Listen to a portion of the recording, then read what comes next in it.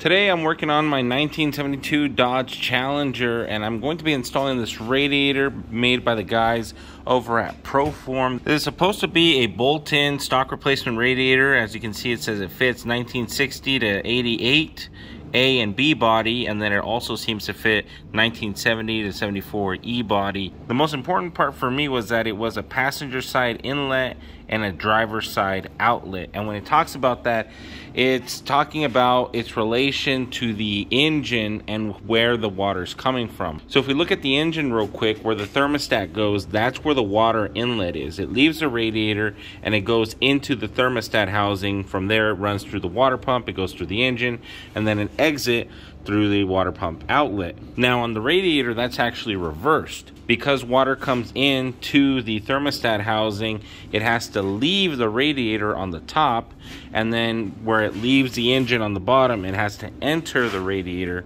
on the bottom. But not all engines are like that. For example, on the LS engines, they have the thermostat on the bottom, so it feeds in from the bottom, and then it has the outlet on the top. Where that makes things difficult is that if you're trying to source an aftermarket radiator for an application that does not necessarily belong to any single category, that's when you start to have problems. So where it says passenger side inlet and then driver side outlet, that only applies to the car that it's listed as here. So that's just one of those things you have to look for when you're purchasing a radiator. I believe there's actually an option to flip the inlet and the outlet of the same radiator in order to fit a different type of combination. For example, there are some water pump housings for the same engine that exit on the passenger side instead of the driver's side, and in that case, instead of running the passenger side water inlet into the engine, you're going to have to run a driver's side. And there's just a bunch of little nuances, so please pay attention when you guys are ordering your own radiators.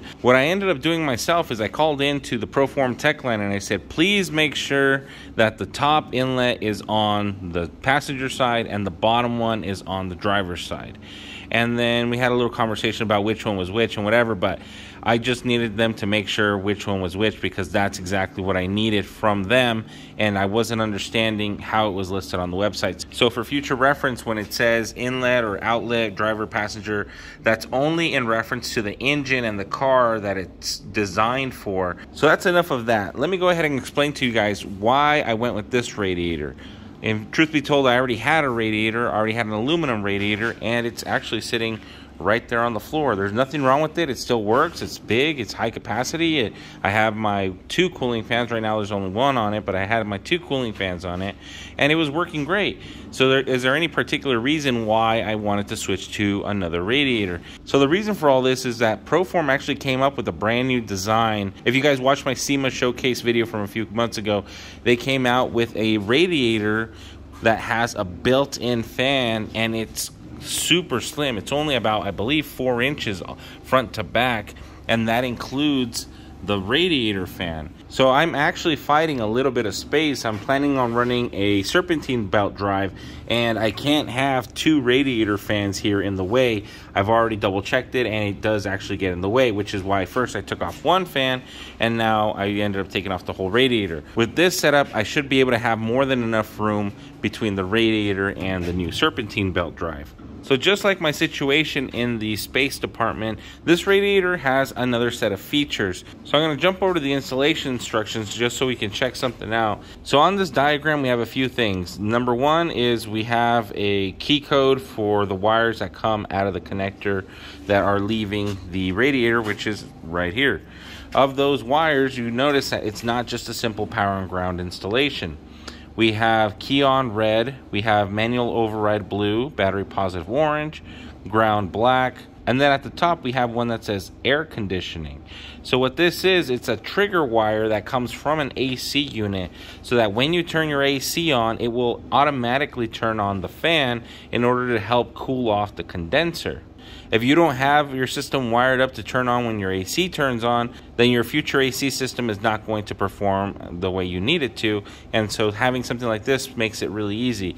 Of course, you can do it without this, and it would just take a couple relays and a couple wires to get it done, but having the option built into the fan is always really cool. The last set of wires down here are actually in relation to the stuff that we have inside one of the covers on the fan. Normally, you don't actually have to touch any of this. You don't have to get yourself involved. But it's nice that you can keep the instructions for further reference, and if you have to go in here and change the wiring or play with something, that you're able to. The fan has a built-in thermostat, so we don't have to wire or set up an auxiliary thermostat at all. This is all built into the unit. Included with the instructions is also a 5-pin harness with plenty of wire, so I should be able to finish this entire installation without having to add a single wire to this. But speaking of the installation, let's go ahead and jump in to see just how easy and how bolt-on this radiator actually is. So on my previous radiator, I had to make these adapter brackets, and the reason for that was because the radiator had 2 sets of mounting points, 2 on the sides and then 2 on the back. And so the 2 on the sides were too far apart, they were too wide. My brackets would have ended up back here somewhere. And the ones on the back were too narrow, and it ended up like around right here and right here. So in order to make that work, I made these brackets. These brackets bolted the radiator into the stock location right here, and then you would bolt the radiator right there, and it worked fine. I used that for many months. I had a similar system on my 73 Charger when I was running the exact same radiator, and I had no issues. I have no problems at all. Now that I'm moving on to a serpentine belt drive, and now that I'm thinking about installing other things in the future, I'm going to need a little bit more room, and that radiator is going to give me the opportunity to do so. Alright, so we're moving on to the installation portion. Obviously, the fan has to go that way. The fan should not face the front of the car. It should face the engine.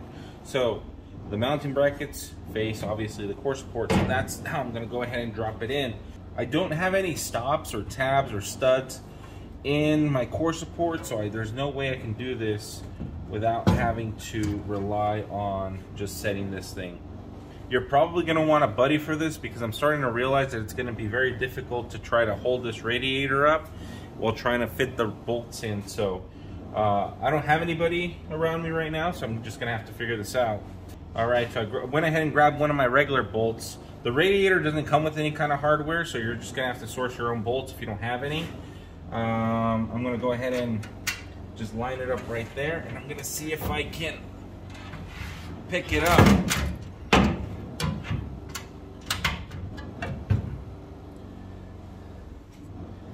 Okay.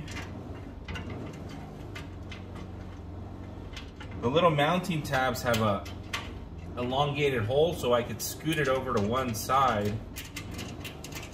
And right now it's resting on the frame rail. So we're all good there. Let me grab another bolt.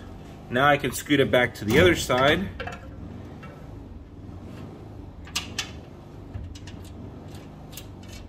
And the bolt does line up. So we're all good to go there. The bottom hole looks like it lines up. Yep, the bottom hole lines up on this one, but I don't think. So for this particular car, the bracket is too short. So the radiator stops right here, and the bolt's like somewhere down here. So the bracket, the factory, little wing that comes off the side of the radiator isn't long enough to reach the bottom bolt. So what I'm gonna have to do is I'm gonna have to figure out which one of these slots to use to drill a new hole and run a bolt, which is not a big deal. And if you wanted to run it with 3 bolts, I don't see why you couldn't. But the instructions do say, right around here, they say use your existing hardware to secure the brackets to the chassis. 2 bolts on each side is recommended. So they're telling you to use 2 bolts. If you want to run 3 bolts, I think that's doable. But for me, I'm gonna run all 4 bolts. So what I'm gonna do is I'm gonna drill a hole on this side over here, and then that's gonna give me my 4th bolt. So this is the hole I ended up drilling. This is the mount that I was talking about earlier. So it's too low compared to the radiator. Even if the bracket was to go all the way down, I don't even think it'd be able to reach. So here's the top one, and let's go look on the other side. So here's the top one on the other side. And as you can see, the passenger side bottom one sits higher than the driver's side bottom one. And that's probably because this radiator is actually shifted off to the passenger side a little bit on these cars. But it's fine. What I did was I just scooted the radiator all the way to the left a little bit until I could see where these holes were. And then once I saw where the slotted holes were, I kind of picked the bottom one. And then I aligned myself as best as I could and then just shot my shot, and it looks like I made it all the way across. So now I'll go ahead and secure this radiator to the chassis. 1, 2, 3, ABC, and the whole thing is completely installed now. As you can see, there's plenty of space between my radiator and my serpentine belt drive pulley. I went ahead and I mocked it up just to make sure I was going to have the room, and there's about 3 inches in between there and the pulley, so we have plenty of room now. The last thing to do now is to finish the wiring portion, so let me go ahead and finish assembling the serpentine belt drive. Let me hook up some wires, and let's see if we can get this guy to run. Jumping over to the wiring portion, it's really not that complicated. We talked about this a little bit earlier, but really the only wires you have to look at are the top 5 right here, A, B, C, D, E, or in this case, B, A, C, D, E. Must have been some sort of typo, but the easiest one to identify is E. That's going to be your black ground wire. So that can go to your chassis ground. That can go all the way back to your battery. This ground can go to the ground on your fuse box, to your PDM, to your ignition module. Anywhere really will work as long as it's a nice, clean, consistent ground that goes all the way to the battery. That's all you really need for the ground wire. The other 4 wires are kind of self-explanatory as well. You're going to need the main battery power, which is going to be D. That's going to be battery positive. That's going to be coming straight from your battery source or something similar. The majority of the amps are going to be running through this orange wire, so you're going to want to have as direct connection to the battery as possible. B is going to be your red wire or your key on wire. This is basically going to be your signal wire from your ignition switch. That's going to tell the fans that it's okay to turn on.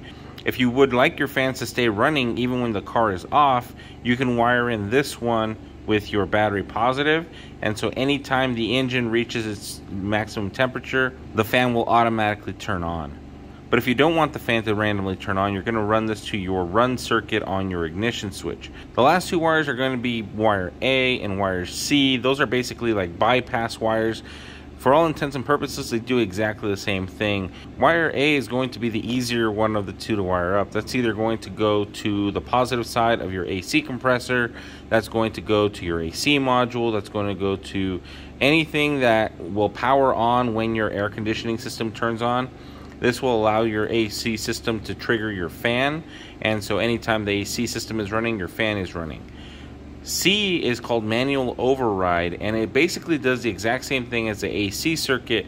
And as far as I can tell, I haven't found any real difference in fan speed between wiring it to A and C, so they must do almost the exact same thing. The only thing that I can say about this wire is that you can run this wire, like let's say into your cabin or to a switch, and that will turn on whenever that switch is turned on. So let's say you were trying to diagnose something, or let's say your engine's running hot for whatever reason, you have some sort of problem with the thermostat, you have a blockage in your radiator, or you end up running out of water, which causes your thermostat to not operate correctly. You can flip that switch and that'll trigger the manual override, which is the blue wire, and that'll automatically kick the fan on regardless of what's going on. The only real difference between A and C that I can see. Now, in order to test this, we're going to go ahead and wire in the ground wire to the negative battery terminal, and then we're going to take wires B, C, and D and run those to the positive terminal. Doing it like this should allow me to bypass the thermostat and allow the fans to trigger on. I'm going to be using my auxiliary battery to get this going because I don't have the main battery hooked up on the car since I have the thing apart right now. So just connected the negative terminal. Now I'm going to connect the positive terminal. And we should see something soon.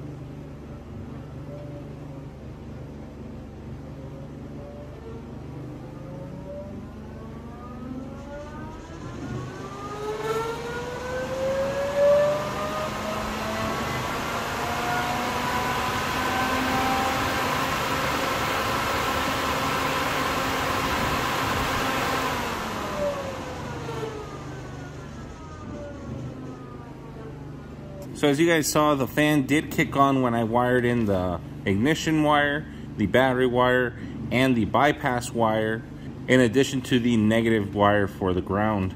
I did notice that this fan has like a slow start feature, which keeps amps from being drawn all at once. Some of the other fans that I've had, like the one right over there, tend to kick on instantaneously, so it puts like a sudden spike against the battery and alternator and charging system. So with the slow start system, it tends to ramp up as it speeds up instead of trying to pull all the amps at once. But that's basically going to cover the entire installation front to back. In another video, I'm going to get more into the nitty-gritty of how to wire it. What do I do to wire it? So stay tuned for that. I will see you guys all in the next one. Night Wrencher, signing out.